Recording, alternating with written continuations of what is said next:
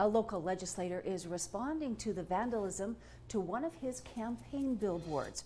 Republican State Representative Dustin Manwaring's billboard on South 3rd Avenue was defaced over the weekend. The vandals painted over the word elect and replaced it with kill, and a coat hanger was drawn underneath Manwaring's face.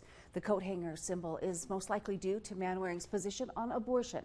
Pocatello Police and Idaho State Police are currently investigating. We would like to know who did it, mostly because we'd like to make sure this doesn't happen to anybody else.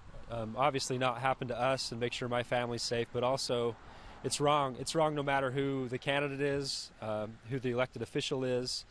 This type of behavior needs to be called out. It needs to stop. We don't stand for this kind of stuff in Pocatello or in Idaho. Now, if you know any information on who may have done this, you can call Pocatello Police at 208-234-6100.